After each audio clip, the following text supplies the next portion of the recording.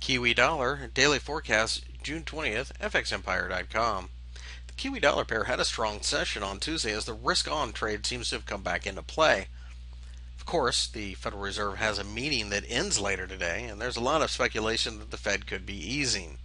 It's because of this announcement later today could be a major market mover. The market seems to be ready for more easy money, and as a result, if they do not get it, this pair could reverse rather quickly. However, it should be said also that the 80 level is just above, and on the longer term chart certainly has an influence. It will be difficult to trade and buy in this pair until the Fed announcement.